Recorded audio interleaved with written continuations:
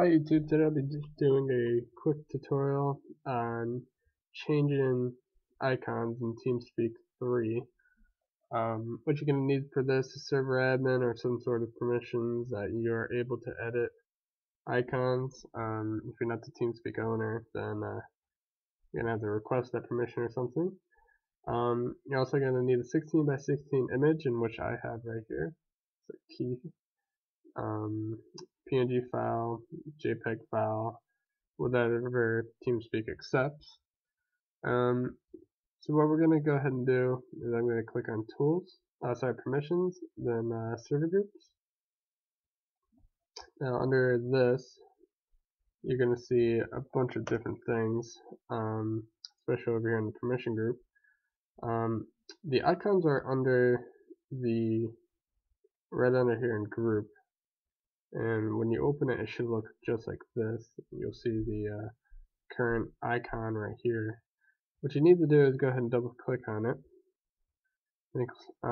You'll see over here is icons that you uploaded, and over here it's just the default ones. So go ahead and click on upload and click on your image that you're trying to use as an icon. You'll see it show up over here. You can go ahead and double click here. That'll automatically set the icon to what you want. If you want to remove it, just click on over here, just remove permission, and now just remove the icon. Double click on it to add it again, click your image, and you're good to go.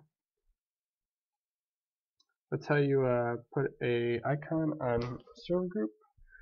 Same thing for clients. You just have to go to client permissions up here. Then you'll just scroll down till you see group. You'll see icon ID grayed out. Just double click on it. Then click one of the icons, and that's how you set one for a client. Thanks for watching. Hope you guys liked it. Please comment, rate, and subscribe.